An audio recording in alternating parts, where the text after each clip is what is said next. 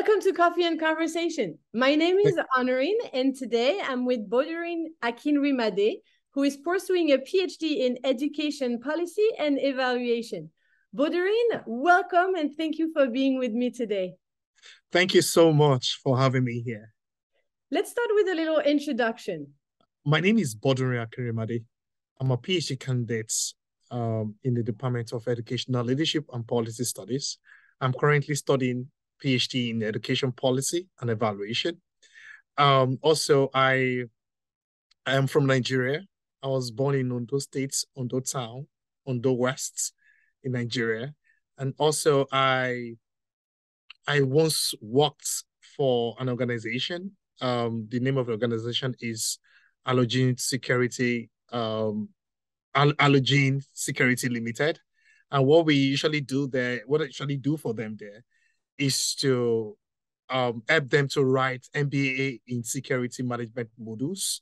So I also help them to, manage their MBA in security management programs. And I'm currently in my final year of my program, where I'm writing my dissertation on the use of private tutoring and its relationship to literacy and numeracy outcomes of children in Nigeria.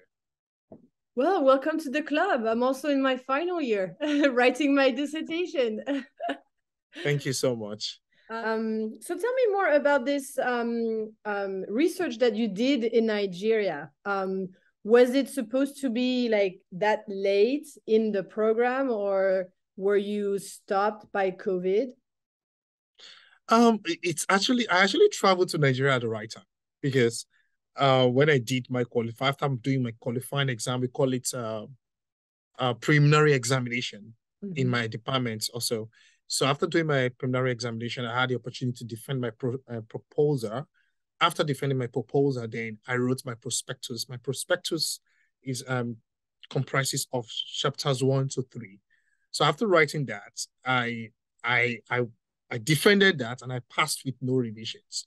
So after my defense, I traveled to Nigeria to gather my data to analyze my findings, to analyze my data and to reach conclusion based on the data I gathered from Nigeria. So I traveled to Nigeria at the right time, actually. And I was able to meet 15 parents. It was a fantastic experience. Because I had the opportunity to meet low income parents, middle income parents, and high income parents. It's really fascinating to see parents investing so much in the education of their kids so that they can have better future. I can remember I interviewed a parent, and the parent told me, the mother of the child told me that I believe that hiring private tutor for my child will enable him to acquire foundational skills. And she believes that these foundational skills will enable a child to be useful in the future. She said she believes it's a way out of poverty. So she struggles so much to go to the markets to sell granules. So after selling granules, she saved a lot of money to ensure a child have access to private tutoring so that he can improve his foundational learning skills. So she told me specifically she pays 1,000 naira. Converting 1,000 naira to American money or dollars is $1.50 every month to ensure that his child have access to high quality private tutoring. So you see the struggle parents pass through in order to give the best education to their kids. And also I had the opportunity to meet a high income earner who told me that because of a stressful job, she owned an hotel, and she also works very hard to ensure that she takes care of the family because, as she said, before she gets back from work, she'll be so tired. Because of that, she had to hire a private tutor to assist her child to do his homework so that the child will be able to acquire reasonable important foundational learning skills that will make him useful in the future. So parents are passing through a lot to invest in the education of their kids. And they believe that this investment will surely yield returns in terms of learning gain and in terms of high earnings for their kids in the future. That's very interesting. So why do you interview those parents? What was the goal behind that research? Okay. Actually, it's no more news right now in Nigeria. Millions of kids cannot read and write. They cannot solve basic numeracy questions. So parents are worried about the academic performance of their children. They are worried about the foundational learning skills of their children. As a result of that, they hire private tutors to assist their kids to learn, how to read and write, to assist their kids to do their homework specifically. They believe that once they hire private tutors to assist their kids to do their homework, the foundational skills of their children will improve. However, Nigeria, we all know Nigeria is a low-income country whereby, many millions of people are living in poverty. So, despite the financial burden that this private tutoring is creating, parents are still, investing heavily in private tutoring for their children. So the question I ask from the parent is, why are you still investing in private tutoring despite the financial burden it creates? I want to know. Like, I need to know why they're still doing that, because the poverty rate is increasing in Nigeria with the existence of COVID-19 pandemic.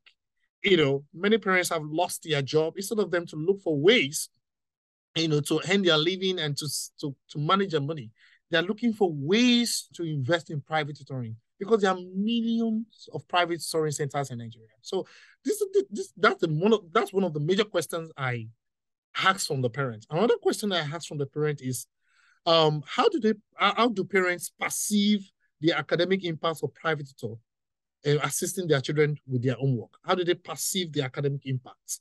Is it actually improving the academic performance of their children in schools? So these are the questions I ask. And parents, based on my preliminary findings, parents are saying that, they believe that, hiring private tutors is helping their kids to improve their reading and numeracy outcomes. And also parents are saying that they need to invest in private tutoring because it's the way out of poverty. It's a way to improve the functional learning skills of their children. But if your conclusion is that, yes, private tutoring is needed, would that mean that then the school, the educational programs are lacking either good teachers or good instructions? Like, there must be lacking something if the parents must hire private tutorings for their children to succeed. Yes, absolutely. It's no more news that the quality of education in Nigeria is low. So if my study is saying that private tutoring is important, my qualitative and my quantitative studies are saying the same thing, are saying that private tutoring is really important.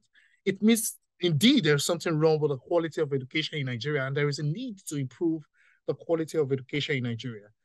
There's an urgent need to improve it. The truth of the matter, if my finding is saying that private tutoring is important, the truth of the matter is that improving the quality of education will take time. It will be a long-term plan. It will be a long-term project for the Nigerian government. So, for the meantime, I would still recommend that government should find a means to ensure that parents have access to grants or scholarship that will enable them to hire private tutor for their children. That would be a short-term solution, pending the time that will improve the quality of basic education in Nigeria. So, in conclusion, if indeed my finding is saying that private tutoring is important, definitely there is something wrong with the quality of basic education in Nigeria, and there's an urgent need to improve the quality of basic education. Would that be one of your goals, to work for the education? I don't know how it works in Nigeria, but maybe like ministry or to improve basic education in Nigeria? Yes. Like I said, in my profile, when I was writing, during my profile, when I was explaining my profile, I wrote it there that my research focuses on improving educational assets, learning outcome, and school completion rates of children in sub-Saharan Africa, in the world actually, but especially in sub-Saharan Africa. Because if I really want to make a big difference in the society, I need to start from my home country, my own continent. And also, that doesn't mean that I'm not doing research here in the US too. I'm doing research that is also improving, improving the learning outcomes of children in the US. So I believe that my goal is to do that. So I need to collaborate with ministries of education in Nigeria. But my goal right now is to ensure that I get a research-oriented position in an international organization where I will have opportunity to work with scholars in the US, scholars in the US to embark upon research. And this research will be able to bring out evidence-based policies, practices, programs that we can back upon in sub-Saharan Africa to improve the quality of basic education over there. And I will also, alternatively, I would also like to work as a professor at a college here in the US, where we have opportunity to also do research. And this research will enable me to get evidence-based practices, policies, programs to improve the quality of basic education in sub-Saharan Africa. And also, when I embark upon evidence-based projects, US government, like USAID, will be able to sponsor my project, and this project will be implemented in developing countries or in sub-Saharan Africa. So I found your research fascinating and purposeful. I love how passionate you are about education. Thank you so much. And what advice would you have for students applying to grants? Wow, it's tough. It's not easy, but just make sure that the problem you want to solve is very clear, and how your research wants to address the problems you want to solve. You should state them clearly. So once people see that you're indeed solving a problem, and your research is really indeed helping, will help to solve that problem, definitely you'll get grants. It's highly competitive outside there to get grants. If you get rejections, don't give up. Keep applying, and you definitely see an organization that will definitely support your research. Because for anybody doing a PhD program, definitely the person will be looking forward to solving a problem. So just make a problem clear to people or to sponsors, and you definitely find someone or sponsor that would love to fund your research. So besides being passionate about education, what are your other passions and hobbies? Oh, well, I love going to the beach. I love it so much. Also, I love watching football. I'm an Arsenal fan, whereby they call it soccer here in the US, but in the UK, they call it they call it football. So I'm an Arsenal fan. I love watching Arsenal matches. Also, I love playing football. I go outside with my friends to play football once in a while. I see movies too. But I pay more attention to my academics. So I love research. I love research. So I pay so much attention to doing research. Apart from research, if I'm not doing research, you see me watching soccer, playing soccer. How do you see yourself in 5 years from today? Yeah, I see myself solving educational problems. In 5 years from now, I see myself working for an international organization, solving problems related to learning outcomes in the world, around the world, beginning with sub-Saharan Africa. That's where I see myself. I see myself working for an international organization as a senior research advisor, trying to provide evidence-based solutions. So educational problems in primary school level of education, a primary level of education. That's where I see myself 5 years time. All right. Well, thank you so much for your time and your passion. It was an inspiring interview, and I'm so glad we had a chance to do it.